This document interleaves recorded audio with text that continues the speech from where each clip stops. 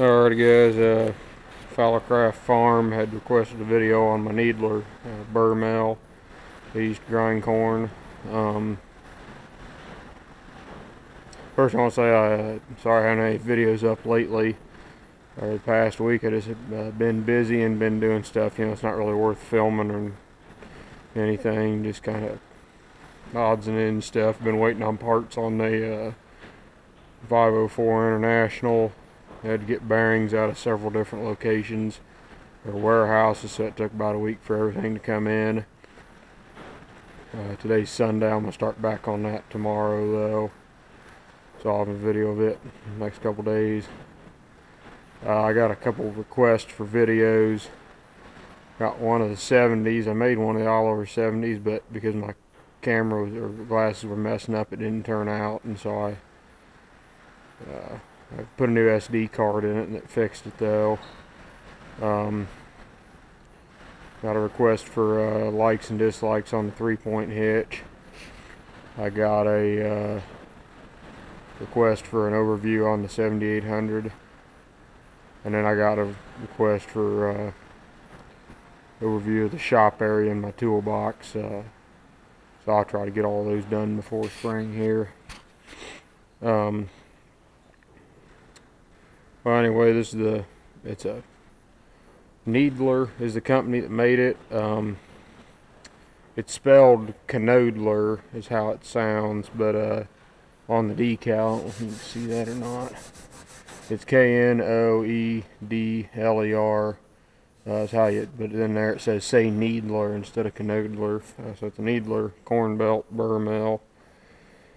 Grandpa bought this thing back in the early 60s, bought it brand new. This is about the only model I've ever seen of these. They had a couple options. Some of the earlier ones had little short tires on it that were only about that tall, and at some point they changed to these taller ones. 540 PTO shaft. Just dump the corn in here and it grinds it in there and augers up and goes out the end. Some of them I've seen have an option. I'd like to find one. It's had a self-loading option, just had a little auger that went down and you just pulled it up next to a gravity wagon. Grandpa never ordered that option because they always loaded usually out of the back of the grain truck. They just filled the grain truck up and backed it here and just kind of shoveled it in. So they never had that option, but now I use gravity wagon, and so I'd kind of like to have it. And this summer I might try to rig something up, kind of a hydraulic motor and a little auger or self-loading deal, since I'm grinding more and more corn. Pretty windy out today, if you can't tell. But yeah, it's early 60s model. It's really simple design. Shaft comes in there. It's got a right angle gear set to the shaft that runs up, and that shaft runs up, and I might have to go.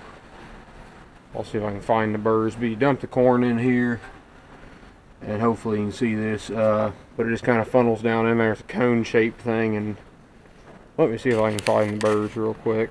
Alright, I found them with the rolling harrow in the shop. We're working on it. How this works is this inner piece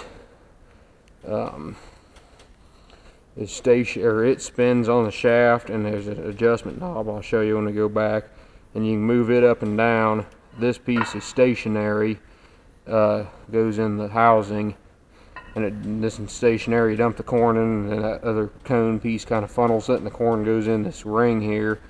And as that thing spins, depending on how close you have that set, is how close it grinds it, or how fine it grinds it. It's not a terribly, you can't get it like ground to powder, but it does a good job, and it'll crack probably about 99% of the kernel. It's probably greater than that. It's probably about 90. I mean, usually I had trouble with it, and I had to have it set sharpened. I'll get into that in a minute, but I had trouble with it. It wasn't grinding quite fine enough, so I had to have it set sharpened. I usually, when it's coming out, I usually grab a handful of the stuff, and usually I accept, if I can find one kernel in that handful that hadn't been cracked yet. is good enough. And it was getting to where I was getting a couple kernels in a handful, where it wouldn't grind them. They'd just pass on through. So I had to have the burrs sharpened, and now it's doing good again. And I can't remember. Maybe this is the sharpened set. I think this is actually a sharpened set, and I put a different set in. I can't remember. These, you can't buy these anymore. They are pretty hard to come by. I just got the set that's in the mill, and then this set. Because the company that went out of business probably in the 70s sometime. Excuse the mess here.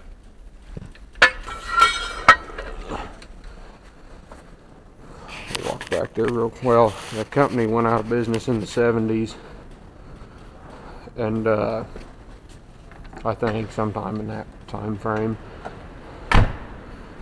And a welding shop in they were made in Northern Illinois, and a welding shop in Northern Illinois, you know, just does whatever. They actually bought them out, and they can still get bearings for them, and they make a few parts. The parts in the machine that are made out of mild steel, like the shafts and stuff, they can still mill those out for you, because I had to buy a new shaft for the middle vertical shaft, and I had to buy that, and they can make that, or make that stuff new.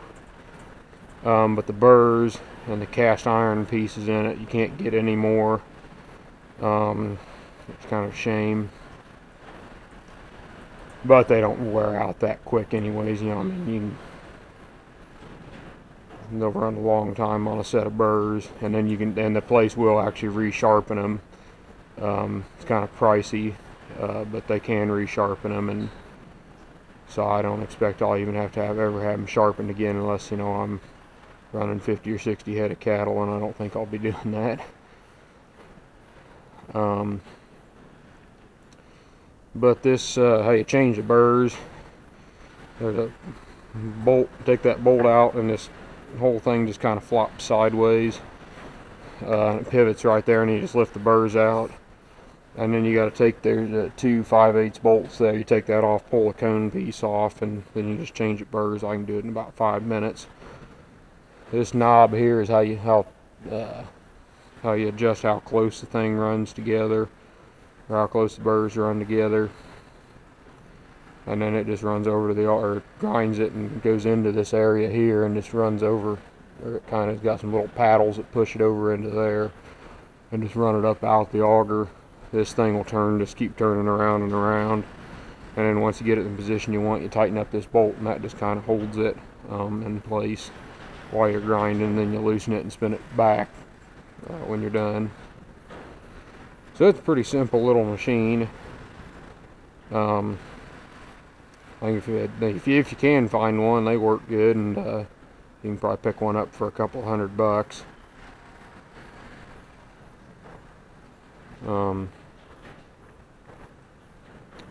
I think what else.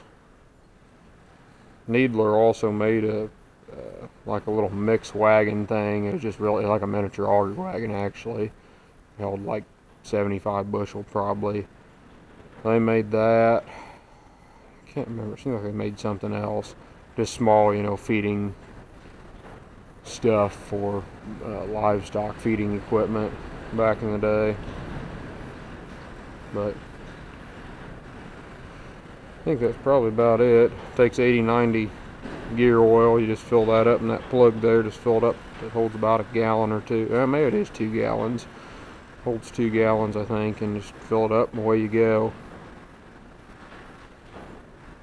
I had to go through and put new bearings in it several years ago, because when that shaft went bad, I went through and just put a bunch of bearings in it. I put the new bearings in it and whatnot, because it had never been gone through. Some of them were getting kind of loose, so that'll be good for as much as I'll ever use it.